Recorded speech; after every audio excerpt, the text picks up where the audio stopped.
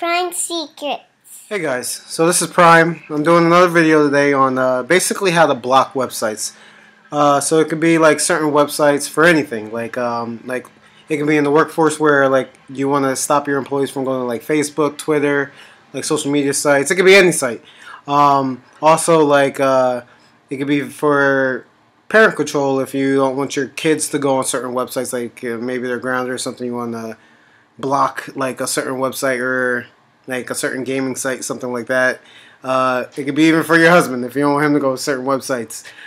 This will be a funny way to block him from getting on there. It could be our little secret. So first, we could start by going to the Start menu and then type in Notepad. Once you see Notepad come up here, right-click on it, go to Run as Administrator, then hit Yes, and then hit File, Open. Go to, yours might say Computer, mine says This Computer, so just go to Computer or This Computer. Hit C Drive, then go to Windows, scroll down until you see System 32, then scroll down again until you see Drivers. Then click here where it says ETC. Alright, so this is the folder that we want to be in. So make sure you go down here and then go to All Files. And then you'll see this host file. This is a very important file that we need to do this. So click on it and then hit Open. And then you'll get this page here. So I'm going to give you an example. So I'm going to block off two websites. I'm going to block off Yahoo and cnet.com. Alright, so you see all these little pound signs? That means it's grayed out, basically their comments. So we want to click here and then hit enter, and just hit enter twice to go down. And then what we want to do is we want to highlight this IP address right here. Right click on it and then go to copy, and then go back where we went when we hit the enter twice, and now hit spacebar until you line up with the others. It doesn't have to be exactly lined up, but just trying to make it nice and neat. Right click, hit paste, and then go over again until you line up with this host, this local host here. And now this is where you'll type what websites you want to block. So I want to block Yahoo, right? So I type in www.yahoo.com. Go down again, move over,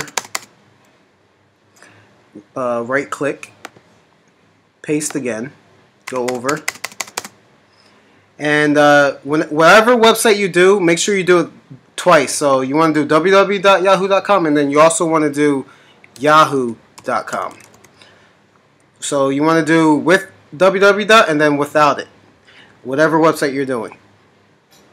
And then scroll down. So go over. I said I was going to block CNET.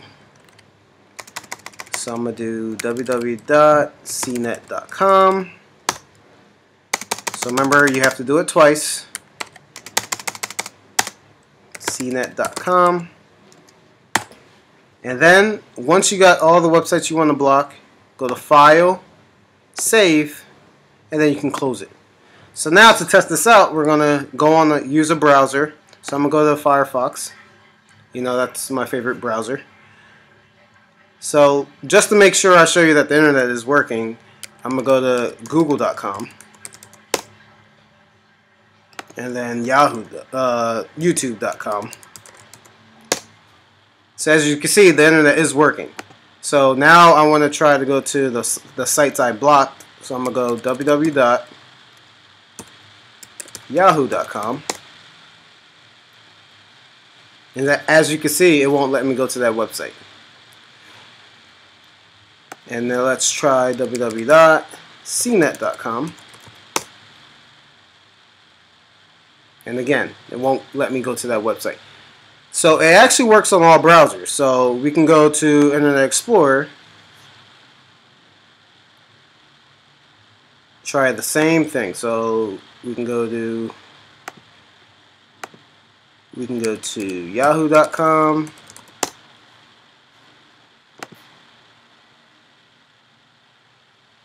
So let's try to go to yahoo.com, and you see how it keeps redirecting? It's not working because it's being blocked.